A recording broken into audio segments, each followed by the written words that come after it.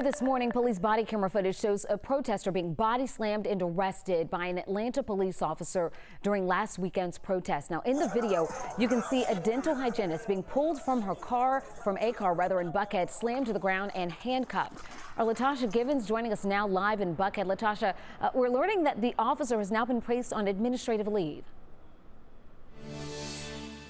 Yes, that's right, Jennifer. That officer is on administrative duty while this case is being investigated. The incident happened right here near the Lenox Square Mall. Amber Jackson said last week she had just finished protesting when the APD officer slammed her to the ground, and she says she now has broken bones as a result of that altercation. At a press conference, her attorney, Mawali Davis, shows the video of the incident. He says it clearly shows police brutality. Jackson says she was leaving the protest and moved a barricade to get back to her car. She describes what she says happened next.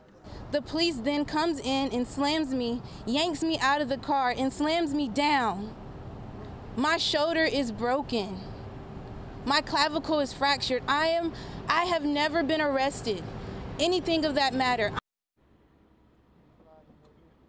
Jackson is the fiance of the grandson of civil rights leader Hosea Williams. That grandson was also in the car with Jackson when this happened. Members of the Williams family were at the press conference in support of her. Now, in a written statement, APD says the officer attempted to get Jackson out of the car, but she resisted, and the officer was forced to force her to the ground in order to get her into those handcuffs. Again, that officer has been placed on administrative duty while this case is being investigated. Jennifer? All right, Latasha, thank you so much.